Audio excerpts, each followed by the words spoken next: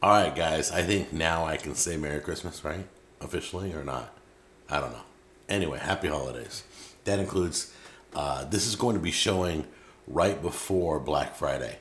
It's going to be the Tuesday before Black Friday so that when you see something you like on this list, that you can pick it up on Black Friday. I thought about releasing it on Black Friday, but I thought, you know what? Everybody can be in line. They're going to be up 5 in the morning. The last thing they're going to watch is this show. So we're going to show it on Tuesday so that on Black Friday or Cyber Monday, you can pick it up, all right? We love you guys. Get ready for the top 10 most valuable things in my kitchen. Okay, so this is the Hamilton Beach can opener. And the beauty about this opens the cans along the side. It doesn't cut on the top like the old days, but it cuts on the side and doesn't leave you with a sharp edge. You guys remember this tool here, right? How it latches onto your can and it cuts along the side. Remember this one? This was VAT 19 years ago. I showed you this one. This is like a 7-in-1. It does like 7 different things. Well, anyway, this is the electric version. And Hamilton Beach brought one out. And the great thing is I can get my hand on this and I can push down and get the can under. And then I can let up again. And I can lift up. So it's easy to use, even with my hurt hand. I'm able to use the Hamilton Beach can opener. It cuts along the side, it cuts perfectly. A lot of your pop tops, I cut anyway. I'll put in here and I'll cut along the side. So I don't know if you remember this, I showed this. Surprisingly, I use this a lot. You know how many times I use tomato sauce and chipotle peppers in adobo sauce? I'm opening can after can after can on every episode, but you never see it. So I want to show this off because I use this. Any episode I have a can of food, I'm using this. All right? Hamilton Beach, great job. This thing is bullets. This thing is going to be lasting me for years. Okay, here's the ThermoPro TP19. And a lot of you remember when this first came out, I thought it was a Thermapen. Thermapen is a completely different company. This is the Thermapen right here. I've already shown you. And then here's the ThermoPro. This one here is built really, really well. This is like the Cadillac of thermometers. And if you got the money, put the money out. This is $99. I'll put a link down below to both of these, but this one right here is my go-to. It gives me to 1/10 of a degree. It does just what this one does. It's still working, keeps on ticking. It's got the one battery that I can swap out. I don't know if I can change the battery on this. I don't think I can. Can I open this? I think I can. There's a screw at the bottom. I might be able to change the battery on this one. I haven't had to yet. So this battery, oh yeah, what does it say? Win a little battery symbol. Yep. Yes, you can change the battery on this one. But if you got the money, put out the $99 for this one. This is a $100 device. But if you don't have the money and you just want to take the temperature within 3 seconds, go with the ThermoPro TP, is it TP19? Yep, TP19. All right, and there'll be a link for each one of these down below so that you can grab one for the holidays. I use these all the time. I check chicken in the oven just to make sure it's completely cooked, and I check food on the smoker to make sure we've reached temperature to verify that the Bluetooth thermometer I'm using is correct. So I'll bring this out with me. So I use it in the kitchen. I use it outside on the barbecue. All right, so this is an electric kettle. If you've never used an electric kettle and you drink coffee, you drink tea, this is great for pouring over coffee grounds. This is great for making cup of noodles. This is great for anytime you need hot water fast and you want to go hotter than what your tap water does. This goes up to 212 degrees. Some people like their coffee that hot. I don't. I do 199. But this goes up to 212, and it's by Dr. Hetzner. Yep.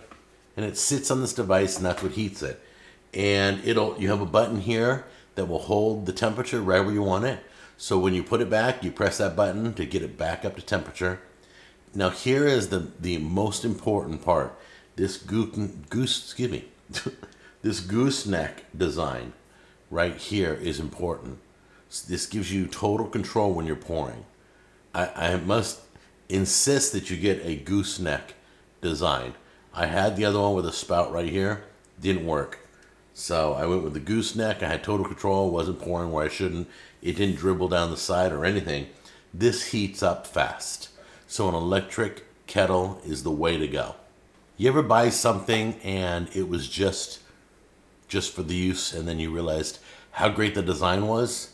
Okay, so I bought this cheese grater because I put my hand on it and I can grate cheese, no problem.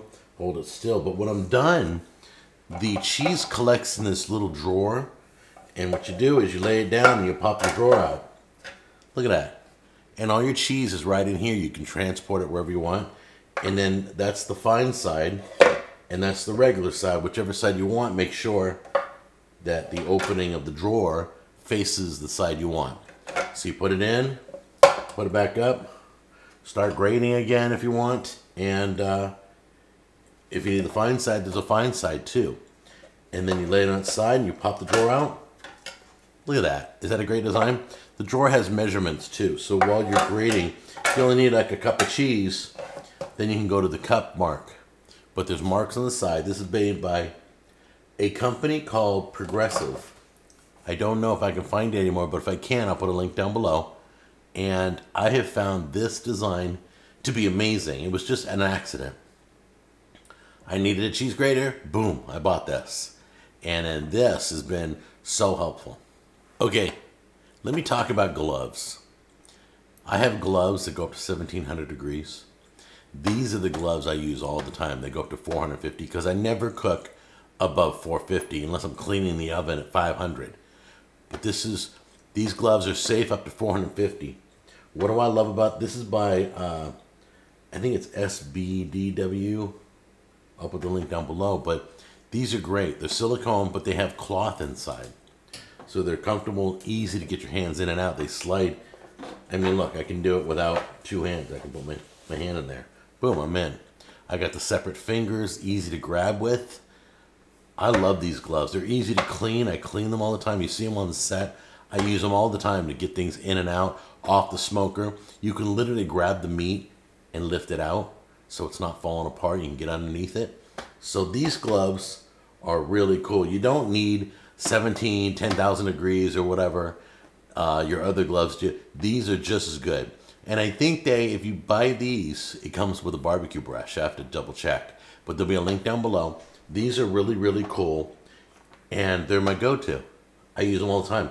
I even use them as a hot plate because I only got one hand working. So I'll use the other one and I'll set my hot plate, my pan or my saucepan or whatever, my cookie sheet. I'll put it right on top of here because it won't burn this board.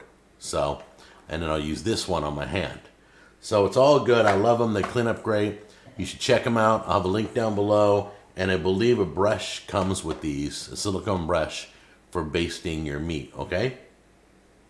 So these are a go-to, definite. Okay, you're gonna laugh at me. This is used more than you would ever imagine. This long spatula. It's just a generic, you can buy this for a couple bucks. It's just a generic long spatula I use all the time. What do I use it mostly for? To get pulled pork off the smoker. Get underneath it and lift it up. And it is amazing. But this long spatula, it helps just normal cooking too. But when you're trying to get a big piece of meat, whether it's a brisket or a pulled pork or something off the grill, this works bullets. This is really good. I also use it for scraping my pans, get them clean, you know, as I'm trying to get the food unstuck, you know, because I got the stainless steel now. So I use this to initially scrape the big chunks, and these clean up great. This thing gets used all the time. It is a long spatula.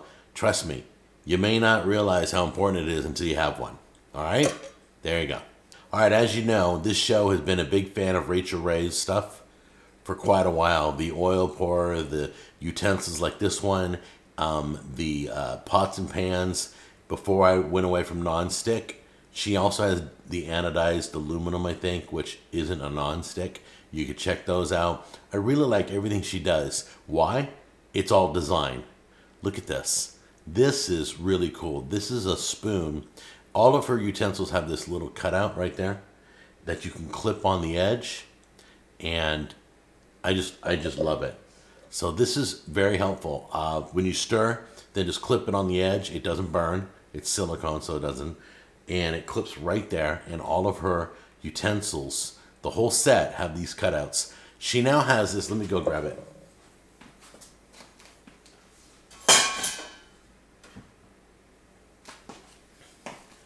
I really shouldn't be showing you this because I was only showing you 10 items, but this is, I believe, part of the set. This is now like a ladle. I didn't, when she first came out with these utensils with the little cutouts, I did not have a ladle. So I found the ladle and I bought the ladle, and this thing I use all the time. I use this for the mac and cheese video. I use this all the time to scoop out soups and stews and chilies. All right, so the Rachael Ray utensils are really to die for. So check them out. Okay, this is the craziest device on my entire list. This I never thought would be on a top 10 list. This is a device that I probably predicted when I got this device and reviewed it on the show. This is an avocado tool. So when I reviewed this, I figured I'm going to use this once a year. You would be surprised. I use avocado on salads. We make guacamole all the time. We use this. This is an avocado tool. See this part right here? This part right here, cut your avocado in half. You can just, it slices right into it, and you can't get hurt. Look, you can't cut yourself. Your kids are completely safe by it. But look at this part right here. This gets the pit out. All you do is put it right on the pit and twist.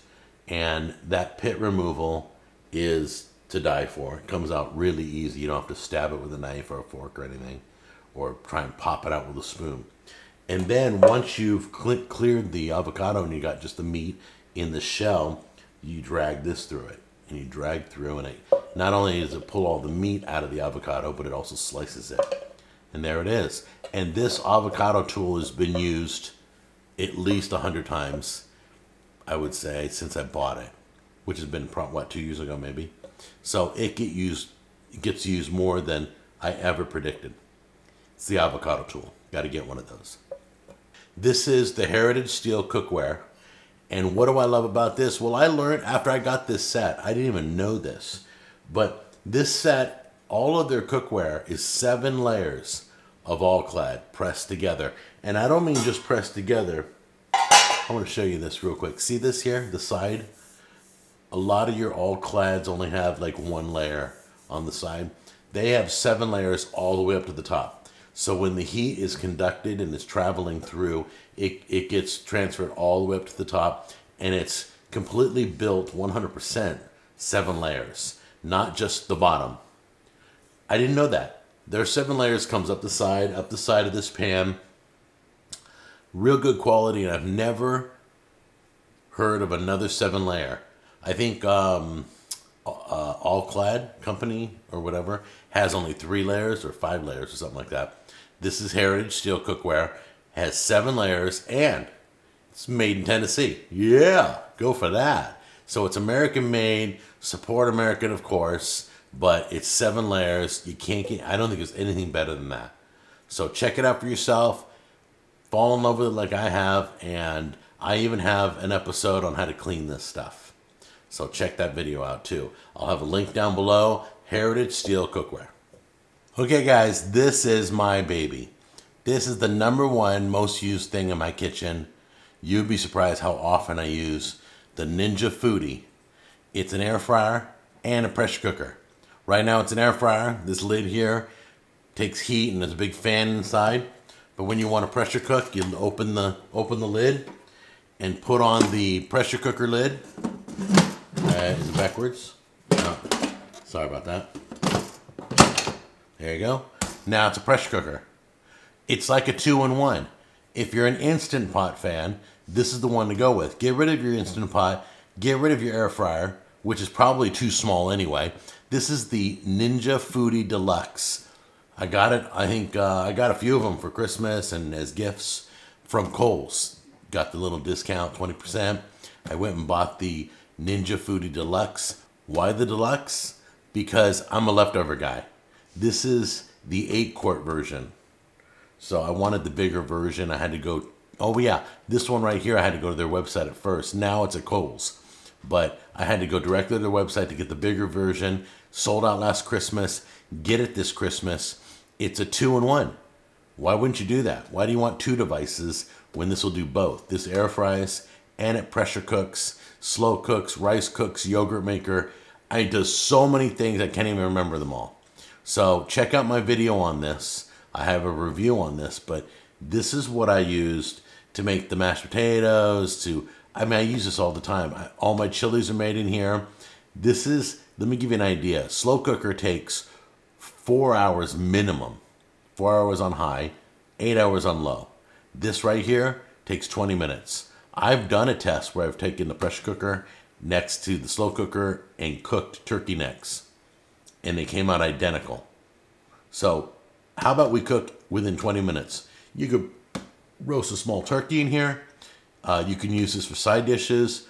This is a great device. I'm madly in love with this device. Can you tell? All right, so check it out.